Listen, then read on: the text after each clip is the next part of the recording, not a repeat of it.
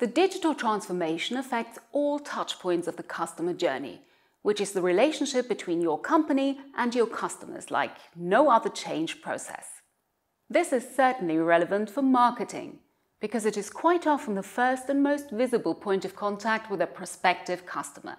However, we must not forget that the transformation will turn our entire living environment upside down. Working methods are changing, role models are in flux, national borders are shifting, and cultures are merging. So it is as huge as it sounds. No stone is left unturned. Hardly any sales process remains the same. This is a great opportunity. It's your great opportunity.